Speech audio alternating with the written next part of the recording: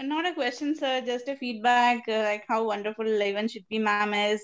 She has the patience to clear all our doubts on earth. I think she's one of the most patient person, clears each and everything, and then we are learning also at the same time. We are practicing it, and yeah, she gives a lot of homework actually.